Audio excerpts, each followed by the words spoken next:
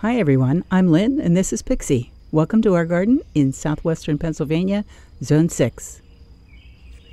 We live on a wooded acre with lots of hills and valleys, and we grow a lot of different bulbs in the spring, a lot of perennials like the columbine here.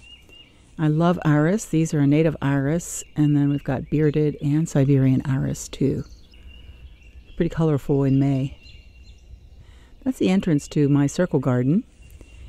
In late May, the arbor is covered with complicata single rose, and then the other roses come out in June. David Austin roses, the clematis, native beard tongue here that pollinators love. That's Rose de Recht, which is very fragrant. And all of my roses are growing on their own roots because of our cold winters.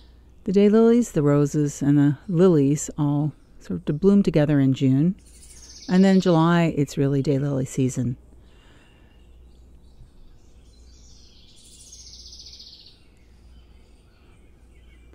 Got yarrow and helenium that bloom along with that, and even a perennial foxglove that Pixie loves.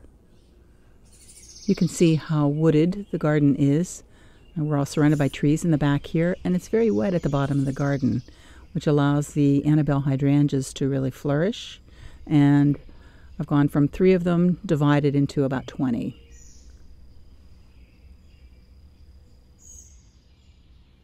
I garden for the pollinators, so we have lots of butterflies, bees, echinaceas, very popular. Here you can see the steep slope of our hillside. And that was the original steps, which were very tricky, so we replaced them with stone along with some stone walls. And now that faces south, and it's pretty glorious in September when all of the rudbeckias bloom. That agastache, our native agastache, is always covered with pollinators. And there's lots of tall phlox in there. The garden is very lush, really until the end of the season. This is what it looked like when we first moved here, just an open space, and we put up a fence and an arbor, and the seasons just sort of roll around from really February till October. So you can see this is late June. In July, the monarda and the grasses, that's tufted hair grass, are blooming. And then this is in September when the other grasses start to come out and the tall perennials for the pollinators. It is a pollinator garden certified, and this is October. Even in winter, the structure looks great. This structure is in the back of the house when we first got here and inspired me to do my circle garden.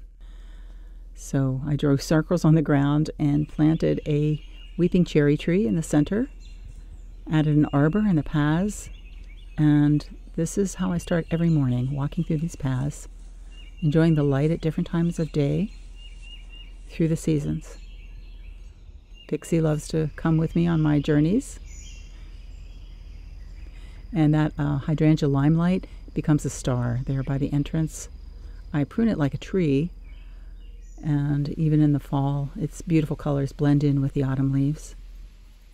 And in the winter, it still has structure and shape, and the snow catches the snow. One last look at the circles from above as they change through the seasons, through the spring, through the summer, and into late fall. I hope you enjoyed your visit to our garden.